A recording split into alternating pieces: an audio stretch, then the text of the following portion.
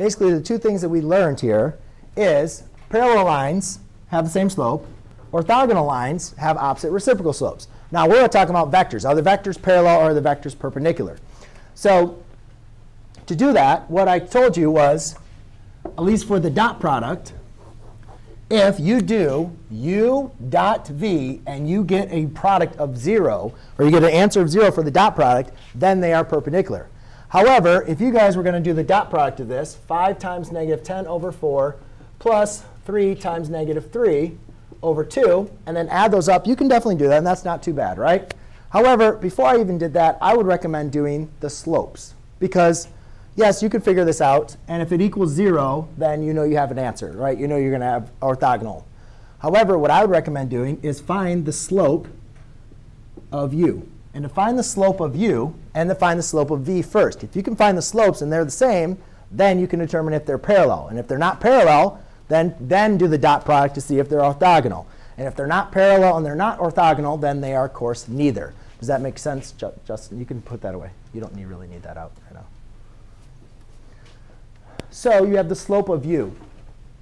So again, slope of u is going to be the change in y over the change of x. Since it's in component form, it's changing from 0, 0. So the slope of this is 3 over 5. Right? Just like I did over here, the y over the x. So therefore, then I do the slope of v.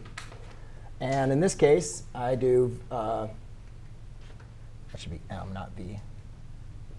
So m equals negative 3/2 divided by negative 10 over 4. Well, whenever I have a fraction divided by a fraction, if anything you take out of this class is we know that we need to multiply by our reciprocals. Anytime you multiply a number by its reciprocal, that's going to go to 1. You're left with negative 12 over negative 20.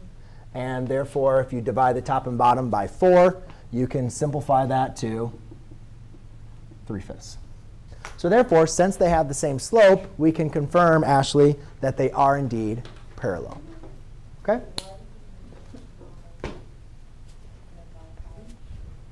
Huh?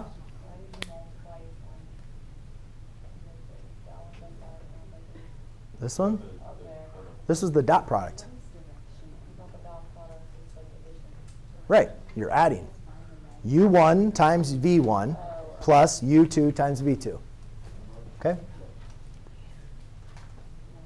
But what I'm trying to show you is why do all that work if it's much easier just to do the slopes, right?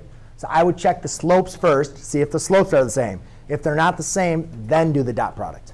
So what did you do? Because I know you. Huh? OK.